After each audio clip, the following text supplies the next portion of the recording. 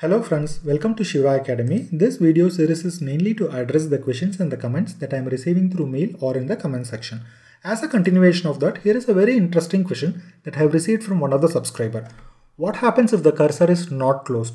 Of course, when a cursor is not closed, when the session gets terminated or disconnected, the cursor will get automatically closed. However, whenever we are working on a cursor, it is always recommended to close the cursor if you are not going to use that cursor anymore in future. The reason is, whenever we open a cursor, there is a parameter which will govern the maximum number of cursors that we can open in a session. Let us try to understand with an example. So here is a very simple anonymous block. So I have just declared the cursor and I just opened it. The moment I open the cursor, or the moment that open cursor statement get executed, Oracle will create a memory location in the program global area and it will execute the underlying statement, and then from that memory location, whenever we fetch the cursor, Oracle will return the records from that cursor. The moment we close the cursor, Oracle will automatically close the cursor and it will release the memory location. However, if you are not closing the cursor, what will happen is the memory location will still be there until the session gets terminated or disconnected. Let us try to understand this with an example. So as I told, there is a parameter called open_cursors, which you can see in the $v parameter table. You can query from this table and you can see there is a value which says that how many number of cursors that we can open in a session. That means in this environment, in my development environment, the value is 50. That means in a session, I can open a maximum of 50 cursors. Let us try with an example now. So here is a very simple anonymous block. As I told, I'm just trying to open a cursor. That means if I try to open 50 cursors here without closing any of the previous cursors, then Oracle will not allow me to open any more new cursors. Now let us try to alter the system to reduce this value. However, I will not suggest to execute this particular statement in any of your organization databases because this will impact all the concurrent users. Don't ever try this statement in your dev or QA or in production environment. If at all you want to try, you can try this statement in the database which you have installed in your personal computer. Okay. With that note, what I'm going to do is I'm just going to alter my statement to set the open cursor as 5. That means I'll not be able to open beyond 5 cursors. Okay, let me try to open now. So what I'm going to do, I'm just going to create a new session. I've just copy pasted the same program. So in this case, it is just trying to open only one cursor.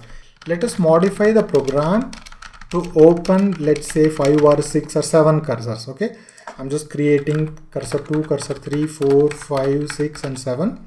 So let me change the query also. Let's say 4, 5, 6, 7. That means I have declared 7 cursors. Let us try to open these 7 cursors now.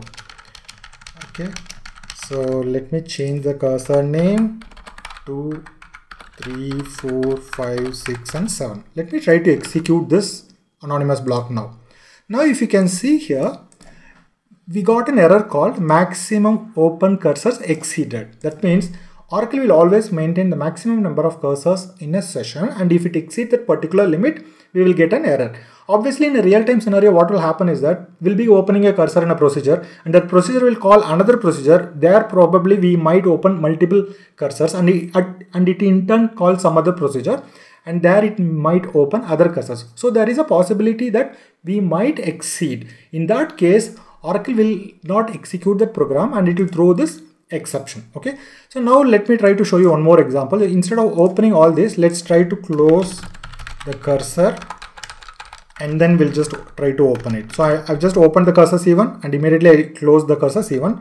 Then I opened the cursor C2 and I closed the cursor C2. Same thing goes for C3 cursor, and let me close the C4 cursor. Let me close the C5 cursor also. Let me just keep the C6 and C7 in the open state itself. Let me try to execute this program now. Now if you can see here, the program is successfully completed. That is because we opened the cursor and immediately we closed it. Maybe we opened, we fetched the information and then we are just closing the cursor. So at any point of time, we are not exceeding the maximum limit. That is why it got executed. Okay, now let me show you what are the other impacts of having the cursor open always.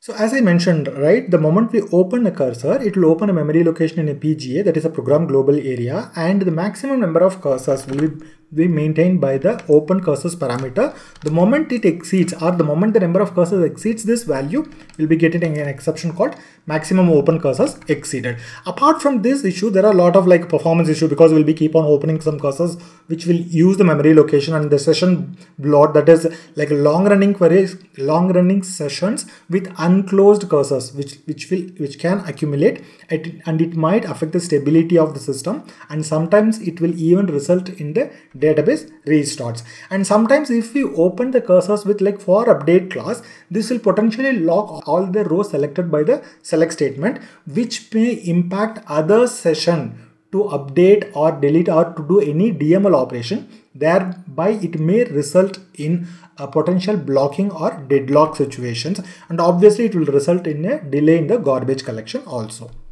If you want any questions to be answered, you can post it in the comment section, or you can drop to this mail ID. But before that, you can check whether a similar question has already been posted as part of the subscriber question series or as part of the interview question series. If you're not able to find your question, please write back to me. I'll be happy to record and post as a new video. If you've learned something new, please like this video, subscribe and stay tuned for new feature video, interview question, SQL practical question and concept videos. And thanks a lot for watching this video.